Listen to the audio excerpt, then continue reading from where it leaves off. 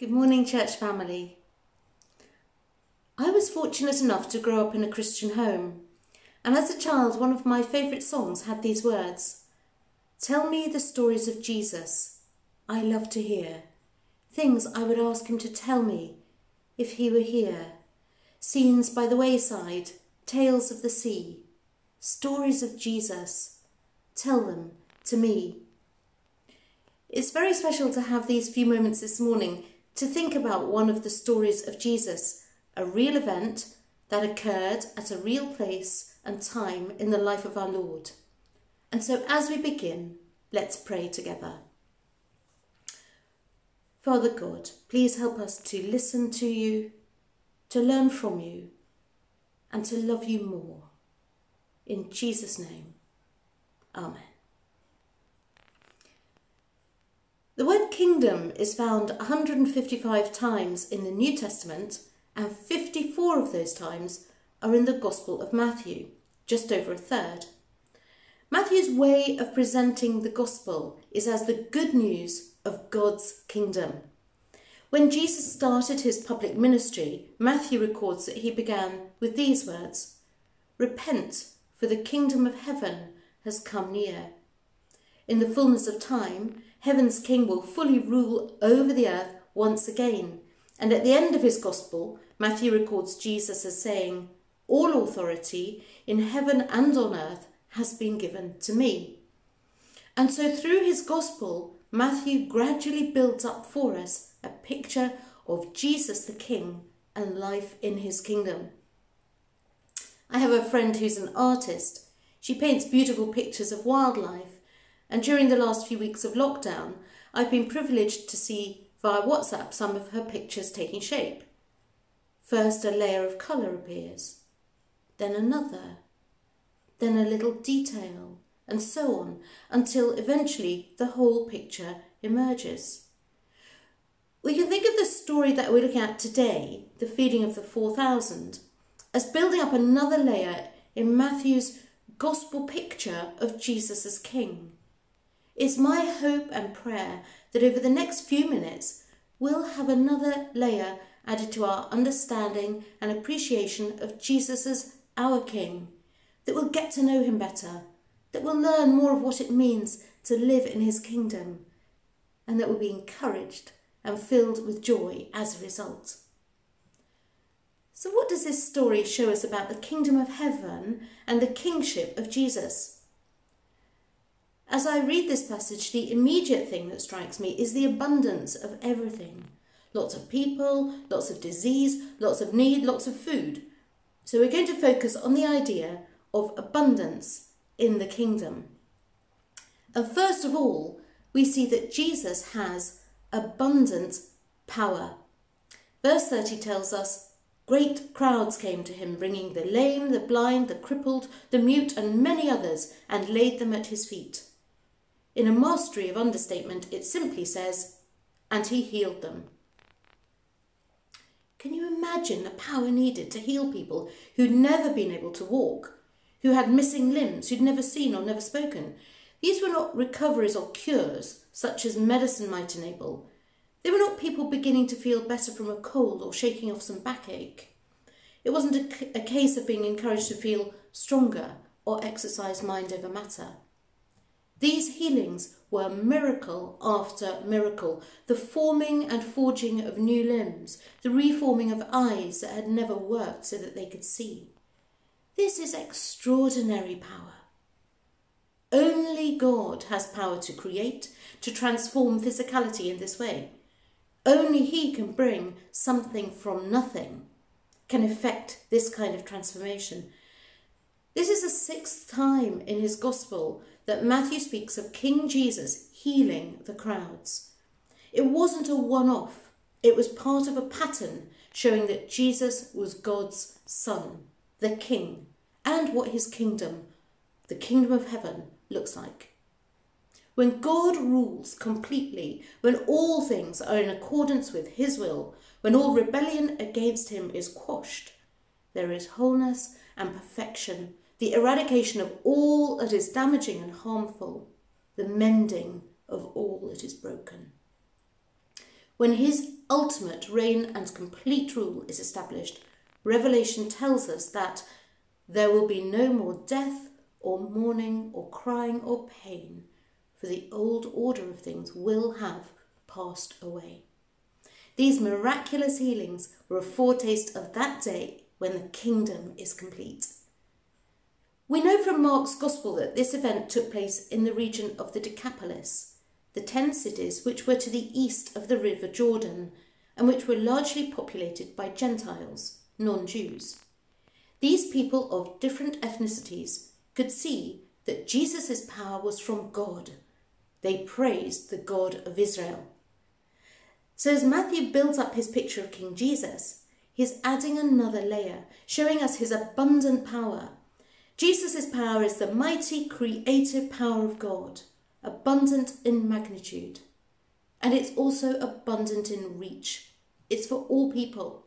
The power of God is not confined just to the Jewish people through whom the Saviour of the world would come, but is for everyone, of every tribe and tongue and nation.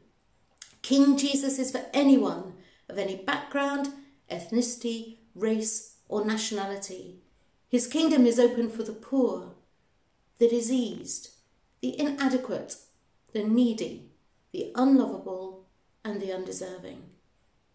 There are no conditions. The abundant power of God in King Jesus is for everyone.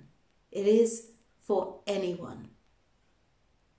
And secondly, we see that King Jesus has abundant compassion. I have compassion for these people. They've already been with me 3 days and have nothing to eat. I do not want to send them away hungry, or they may collapse on the way, Matthew records Jesus as saying. Jesus has already shown great compassion in healing so many people over 3 days, but now he looks beyond their obvious serious need of deafness or lameness to their immediate needs of hunger.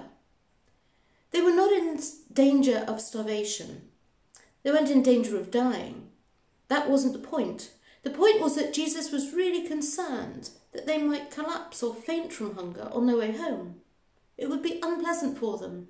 It would be inconvenient, a worry, and he was keen to help. Here's another layer to our picture of King Jesus. Not only does he have immense power, but he also has immense compassion. He cares about the small things in our lives as well as the big things. He notices the little things. He knows that they matter to us. I wonder if we ever really grasp these two truths, God's power and his compassion. Psalm 62 puts it like this: one thing God has spoken, 2 things I have heard. Power belongs to you, God, and with you, Lord, is unfailing love. I wonder which of these we find it harder to accept and trust in, God's power or God's love? Do you consider that your problems are too hard for God to deal with, or too small for him to care about? The truth is that nothing is too hard for God, and nothing is too small for God. Do you truly live conscious that Jesus is King, which means that he is sovereign and rules with power, and that he is full of love, which means he has compassion on all that he has made, yourself included? God looks at your life and my life right now with power and compassion. Nothing is too big for him to resolve. Nothing is too small for him to care about. No wonder that Paul, who had such a strong grasp of the gospel, prayed that the Ephesians might have power to grasp how wide and long and high and deep is the love of Christ, then immediately offering praise to him who is able to do immeasurably more than all we ask or imagine, according to his power that is at work within us. King Jesus' abundant power and abundant compassion resulted, thirdly, in abundant provision. Jesus' comment about the needs of the people is made to his disciples, who respond by asking, Where could we get enough bread in this remote place to feed such a crowd? It seems unlikely that they will have forgotten the miraculous feeding of the 5,000 described in the previous chapter, but perhaps they thought it was a one-off, not to be repeated. Maybe they didn't want to be presumptive. Whatever the explanation, it is clear that they knew themselves to be inadequate to the task. This too is part of kingdom life. We have to acknowledge our own inadequacy. The needs we see around us are huge. The problems in the world are enormous. We have very little to offer in the face of this ourselves. Why does Jesus bother to use the 7 loaves? He doesn't need them. He could have fed the crowd from nothing. After all, he healed them from nothing, so why couldn't he feed them from nothing? The 7 loaves being given back to Jesus act as a reminder that as we live under his kingship, we are always and only acting as stewards of what is his. Everything we have is from God. In his kingdom, he graciously encourages us to remember that and to give it back to him for use in his service. There's no blessing for us or for others in holding tightly on to what we have. God invites us to work with him in this world as his friends and agents, and he's willing to use and bless what we offer back to him. In doing this, in giving back for God's use the little that we have, we also can begin to develop the sort of compassion that Jesus showed and which should be characteristic of his followers. Giving back to him what we have for his service and the blessing of others helps us to grow in our discipleship, helps us to grow as his stewards, helps us to grow as his friends. And so the Bible repeatedly urges us to give what little we do have back to God and see him bless it. Realising how little we have is a good place to start. If we give back to God our little love, our little compassion, our little resource in terms of money or time or energy, our tiny grain of willingness, our small desire to serve him, our meagre resource, then God blesses it. What's the tiny thing that you can offer to God today that he can bless and miraculously transform?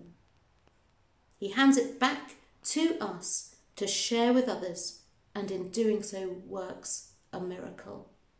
God provides abundantly, not only for us, but in a multiplicity of blessing for others. In God's kingdom, the tiny offering turned into abundant provision. There are 7 large basketfuls left over. Imagine great big hampers, abundant provision and plenty to spare. This is how the economy of the kingdom of heaven works. I wonder if you find it puzzling that the next thing we read is the Pharisees and Sadducees testing Jesus by asking him for a sign. They seem to be trying to trick him or catch him out, or perhaps they were after unshakable proof of who he was. Jesus repeated to them what they'd already been told in chapter 12, that the only sign they would get would be that of Jonah, predicting his rising from death after 3 days.